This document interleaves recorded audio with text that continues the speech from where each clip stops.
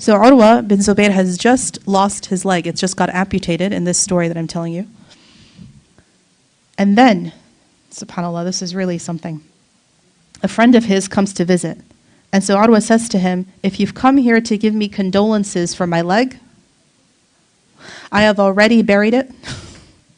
And I have already submitted to Allah with patience for its reward. Yani I don't need condolences. I've already submitted my will to Allah.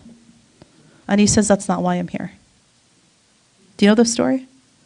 He says, the reason I'm here is because your son was killed in an accident.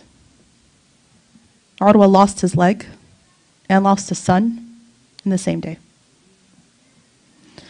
And when he heard about his son dying, he said, Ya Allah, you took from me one child, but you left me many.